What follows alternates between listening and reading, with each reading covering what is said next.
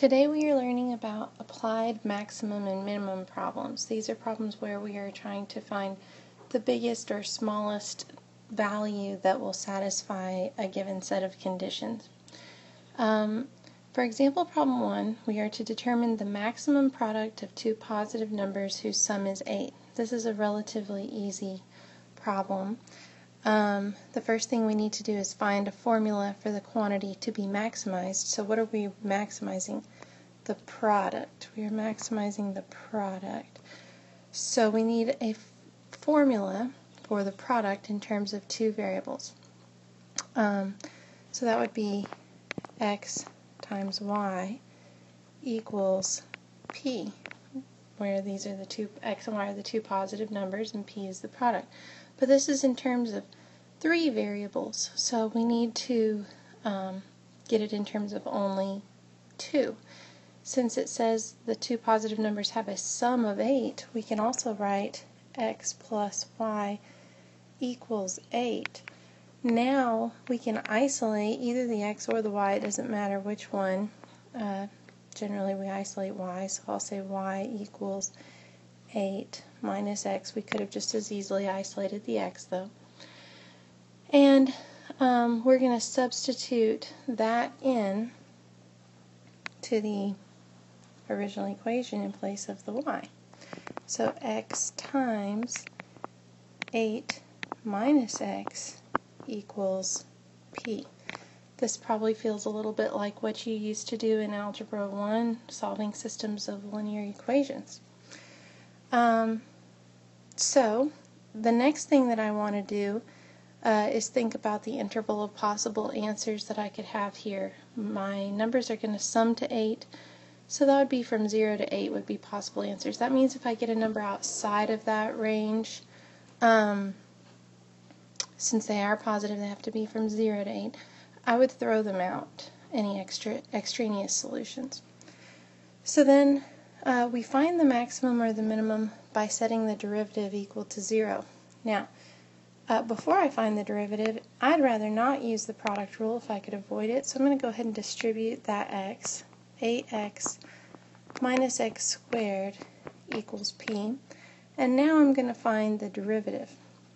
So the derivative of 8x is 8, and the derivative of negative x squared is negative 2x, and that would be equal to dp dx, the derivative of p with respect to x. So now I'm just solving, setting this derivative equal to 0 and solving for x. So 8 minus 2x equals 0. That means 8 equals 2x, divide by 2 on both sides, and 4 is equal to x. So now I have x, but I'm going to also need y to determine that maximum product. So I'm going to substitute that back into my original equation. I could use either, oh no, I need to use the one with just x and y in it, this equation. So y equals 8 minus, I now know that x is 4, so y also equals 4. And the problem doesn't ask us just to find the two positive numbers, it asks us to determine what is that maximum product. So x times y equals the maximum product, so 4 times 4 would equal our product, which is 16, which is the answer to the problem. Always make sure that you are answering the question asked. This problem could have just as easily asked us to find those two positive numbers. You have to be sure that you've told them what they are asking to find out. Alright. Next one, we're skipping number 2 because it's also really easy. Number 3, you want to enclose 10,000 square feet of prime riverfront property by fencing off a rectangular area that is bordered by a river. Building perpendicular to the river costs $8 per linear foot, and building parallel to the river costs $5 per linear foot. What are the dimensions that will minimize the cost? So what are we trying to minimize here? Cost. We're going to need a cost equation. First, let's start by drawing a picture. A lot of these problems are going to be more visual. You need a picture to get them set up. I have a rectangular area bordered by a river. So here's my river, and then the rectangular area that goes up to it. And so this would be like my length, and these would be like the width. And what information do they give me other than this? It costs $8 per linear foot on the width, which are the ones that are perpendicular to the river, and $5 per linear foot on the length parallel to the river. I also know the area is 10,000 square feet, so width times length equals 10,000. Now I really do need a cost equation. The cost of this project will be $8 times W, which would be the width, but there's 2 W's, so I also need to multiply that times 2, plus $5 times the length. So this means that the cost would equal 16W plus 5 L.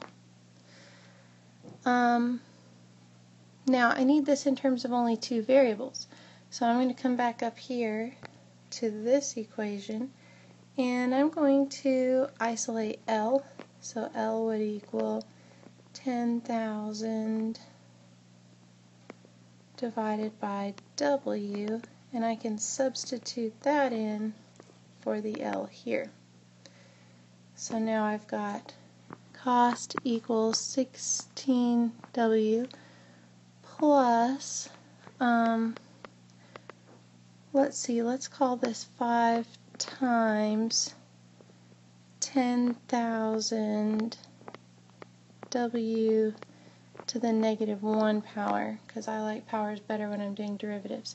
And now I'm going to go ahead and multiply the 5 times the 10,000 so that my cost equation will be 16W plus 50,000 W to the -1. Okay, now I'm ready to take the derivative. The derivative of the cost with respect to W is equal to 16 minus 50,000 W to the -2 power. And now, oops, you can't see my negative.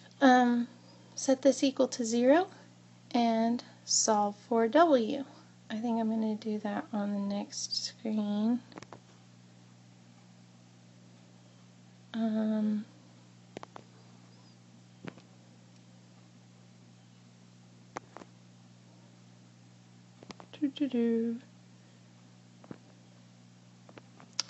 Okay, so my derivative equals 0, 16 minus 50,000 times W to the -2. I'm going to subtract 16 from both sides. That'll be -16 equals, and I'm going to rewrite this as -50,000 over W squared. So that is a positive exponent. Now I'm going to multiply by W squared on both sides. So I'll have -16 W squared equals -50,000. And divide by -16 on both sides. So I have W squared equals 3,125. Take the square root on both sides. And I would only want a positive square root here, not a negative, because I'm talking about the length of a piece of property. So you could simplify this radical. 625 times 5 is equal to 3,125. So W would equal 25 square roots of 5 feet. And chances are you might have a calculator on a problem like this and could give a decimal approximation to 3 decimal places as well. Now we need to know the length. The length was equal to 10,000 divided by W.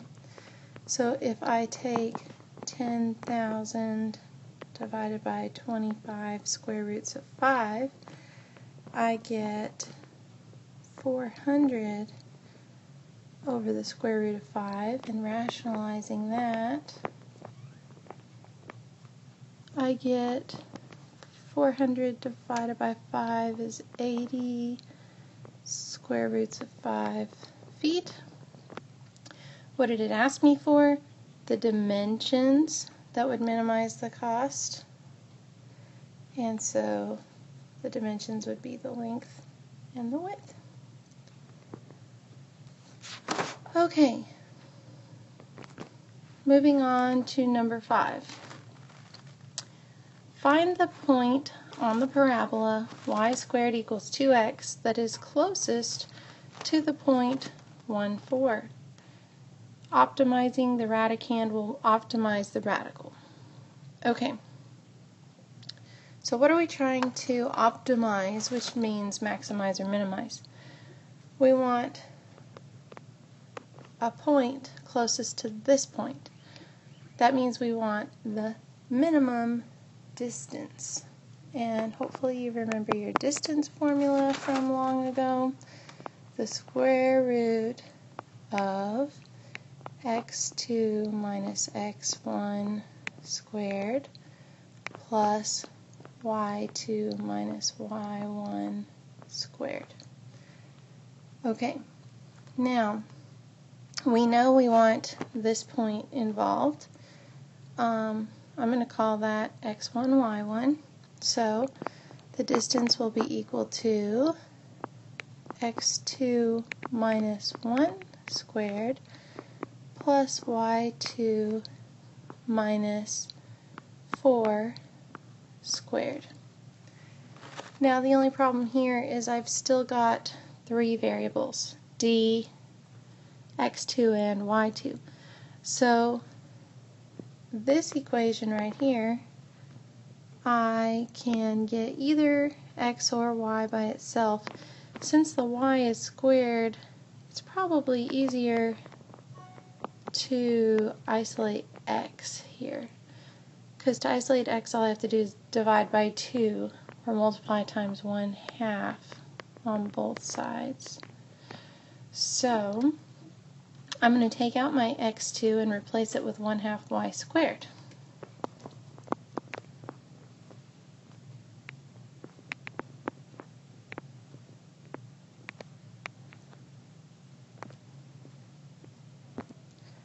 Minus 1 squared. And this is going to be the same y now as the y that I have here. So I'm going to stop using y2 and just call it y, because this will be the y coordinate of the point I'm trying to find.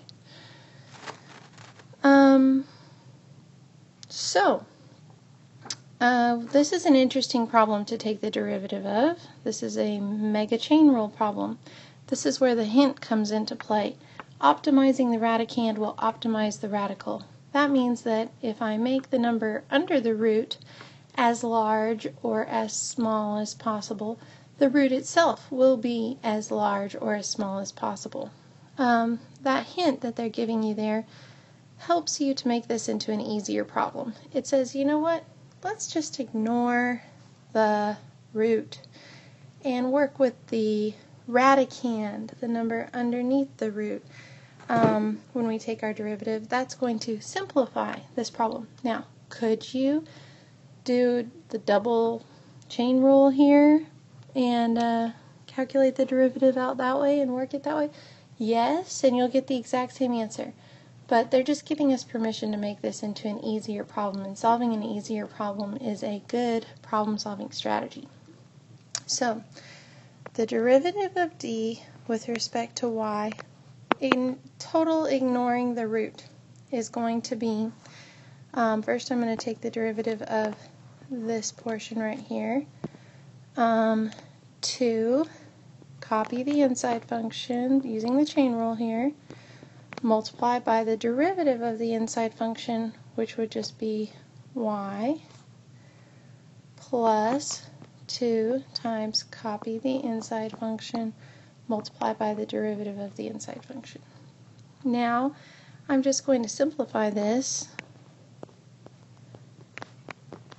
I'm going to distribute the 2y, 2 and y into this parentheses.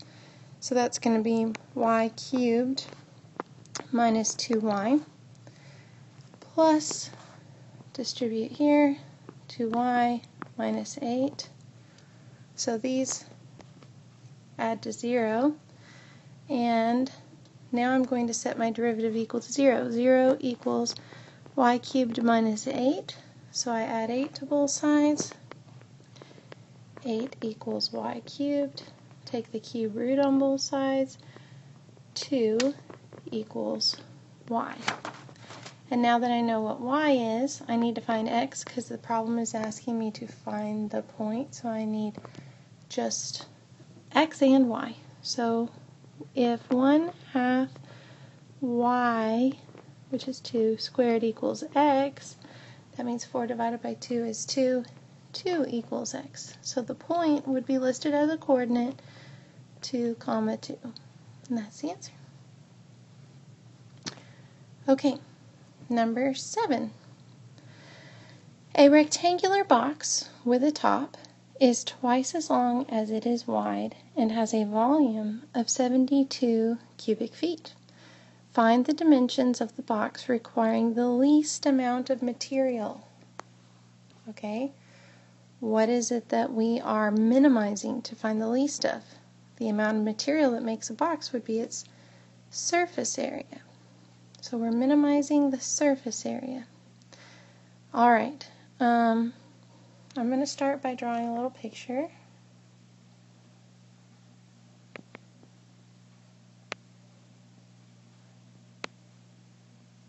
Something like that.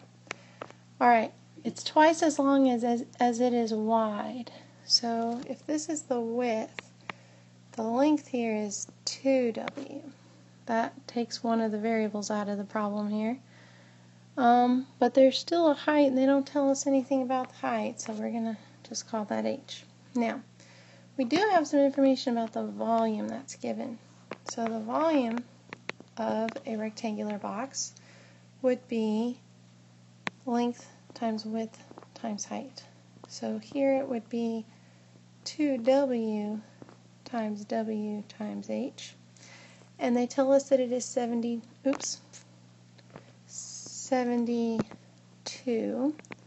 So this is 2w squared h. So I may want to go ahead and isolate the h here so that I can have a surface area equation in terms of only w's. 72 divided by 2 is 36, so 36 over w squared would equal h, or 36w to the negative 2 power. Okay? Now, how do you find the surface area of a rectangular prism? Well, basically you just find the areas of each of the surfaces. So the surface area formula you may or may not remember from geometry, but basically to find the surface area of a prism you just sum the areas of each of the sides. So on a rectangular prism there's 6 surfaces: top, bottom, left, right, front, back. So let's look at the right side, left side. The right side, left side areas would be w times h, and then there are 2 of those.